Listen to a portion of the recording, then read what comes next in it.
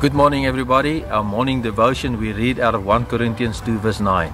However, it is written, no eye has seen, no ear has heard, no mind has conceived what God has prepared for those who love Him. Our confession is, my mind cannot comprehend all the wonderful things God has prepared for me. All the wonderful things God has prepared for me and for you. Our minds cannot conceive how the great love of God is for us and what He did for us.